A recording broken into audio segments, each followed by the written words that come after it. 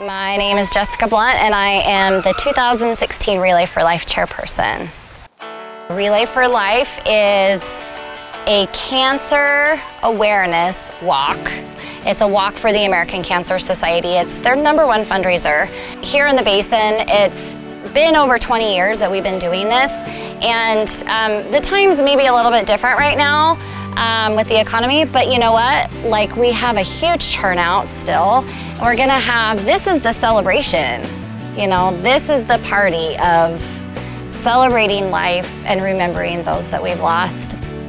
Free to the public to come. It does not cost a thing to come to Relay and participate in walking. You can come and walk. You don't have to register a team, but we would love to have, you know, all of the community to know that it is a free event. Claudia Sassy. I relay for my daughter Michaela, who is a survivor of brain cancer.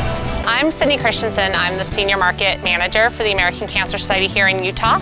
So I work with all of our different communities and helping engage them in the fight against cancer and, you know, help them fight back. Well, the best route right now is going to be to come out here tonight. I know they have great entertainment going, they have bands, and you really can kind of see what Relay is in your community. But you can also donate online at any time, get involved as a volunteer.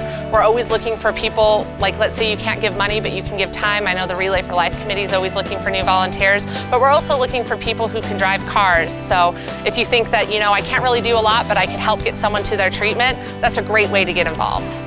Why do you relay? For our dad. For your dad? Yes. Thank you, Vernal, for relaying and for having this be one of our biggest relays in the state for so long. It's an amazing community, and I'm really happy to be here today. You can come here a stranger and then you're gonna leave as family.